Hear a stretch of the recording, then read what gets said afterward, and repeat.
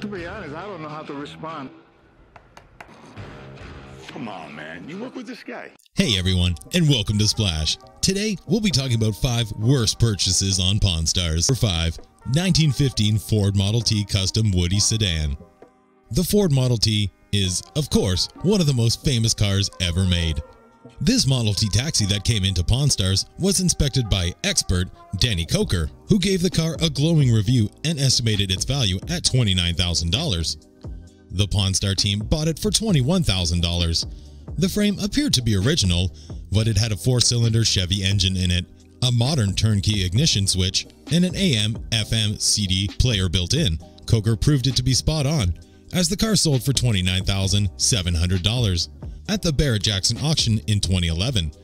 But keep in mind that the buyer paid $29,700, while the sales price was $25,826, and the seller got $23,760 after commissions, which leaves a profit of just $2,760.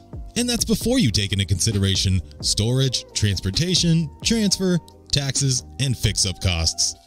Number 4, 1969 Chevrolet Camaro Z28. This car was bought by Corey Harrison, the son of Rick.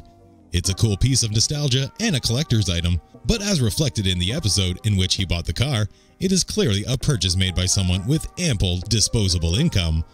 It was not a practical buy, but rather a buy he made because he really wanted to personally own the car. It was bought for $40,000 and eventually put on sale at various venues for prices of $50,000, $65,000, and even $100,000. But it never sold. Unfortunately, Haggerty values the car at just $36,000, making this quite a terrible purchase. Number 4, the Shoeless Joe Jackson autograph.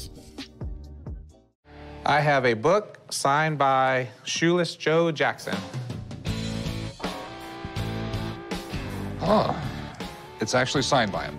Right. In this Season 6 episode, Say It Ain't So, Rick made another ill-fated gamble without consulting his trustworthy experts, shelling out $13,000 on a book he believed might contain the authentic signature of baseball great Shoeless Joe Jackson. Rick couldn't have been more excited during the appraisal, saying this is absolutely incredible, and speculating that it might be the rarest sports signature, period, because Jackson was illiterate. But despite the seller's questionable certificate of authenticity and Rick's own reservations, as he admitted, of all of the sports signatures in the world, this is the one most faked. But he bought it anyway. After hearing Rebecca, his book expert, say that the signature was likely a fake, Rick then sent out to another authenticator who reiterated the bad news. Not only was it a forgery, but it was a laughably bad one. Number 2, Wells Fargo Strongbox. What do we have here? Well, we got a Wells Fargo Strongbox and some antique ball and chain. I've had a ball and chain for 50-some years, son. Don't talk about my mother that way. In a 5th season episode called Corey's Big Play, Rick made the unusual mistake of buying something he was unsure of before he had it authenticated. He dropped $450 on what he believed to be a 19th century Wells Fargo Strongbox, only to have his hopes of a profit shot down by expert and show regular Mark the Beard of Knowledge Hall Patton, who called the box a complete fantasy piece. Hall Patton twisted the knife a little more, saying it's one of the most faked items out there. The seller also bought the box and stuffed with a 2-ball and chain set he thought were artifacts from the Yuma and Folsom prisons. But Rick recognized them as fakes anyway, meaning Rick definitely should have sensed something wasn't right with the box.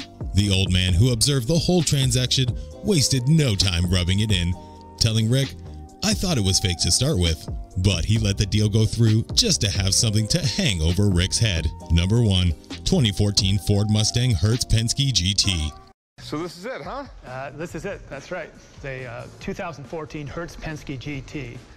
This is nice.